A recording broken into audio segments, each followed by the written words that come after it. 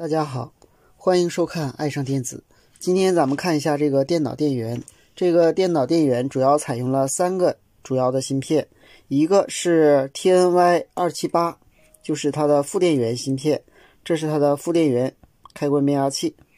这个是主电源的开关变压器，它采用的芯片是 FAN4800。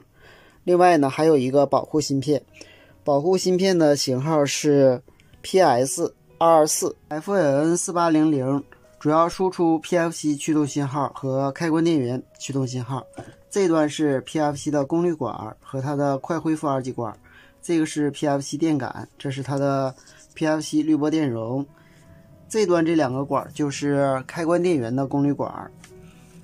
然后呢，我们这端的 PS224 呢就检测我们输出的12伏和5伏以及 3.3 伏是否正常。今天呢，我们主要看一下 FAN4800 正常工作时各引脚的电压。首先，当电脑电源接通电源以后呢，我们要给它加一个开机信号。它的开机信号呢，就是这个绿线接地，这样呢就开机了。好，下面我们先让它开机，然后我们再测量。好，下面我们开始测量。首先测量一下它的 PFC 电压 387.5 伏。然后我们再测量它的输出电压，输出电压呢包括一个12伏，这个也是12伏，然后是5伏，然后是 3.3 伏，都是正常的。下面我们开始测量 FAN4800 各引脚的电压。一脚是 PFC 误差放大器补偿引脚，我们测量正常电压是 4.8 伏。二脚是交流输入检测，我们测量一下，在测量时要小心一点，是 1.4 伏。三脚是 PFC 电流检测输出，我们测量一下它的三角电压，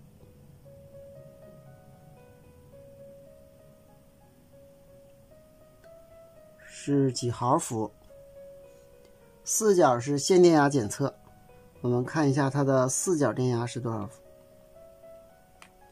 3.4 伏左右。五角是软启动，软启动外接一个软启动电容， 8.14 伏。六角是开关电源稳压引脚， 1.4 伏。七角是开关电源频率设置引脚，外接频率设置电阻， 2.6 伏。八角是过压保护引脚，因为它接在380伏上，用一个电阻接到这个引脚上，然后来检测这个电压过高的时候，它的电压是 0.84 伏。九角是电流检测引脚，接在功率管的原极， 0.08 伏。十角就是接地了，肯定是0伏。11角是开关电源 PWM 信号输出，就是这个引脚，是274毫伏，因为用直流档测量不出来。12角是 PFC 驱动，那么就是这个位置，也是毫伏，几百毫伏。13角就是它的供电了，我们看它的供电引脚电压是 13.63 伏。14角是基准电压 7.5 伏，我们测量一下， 7.49。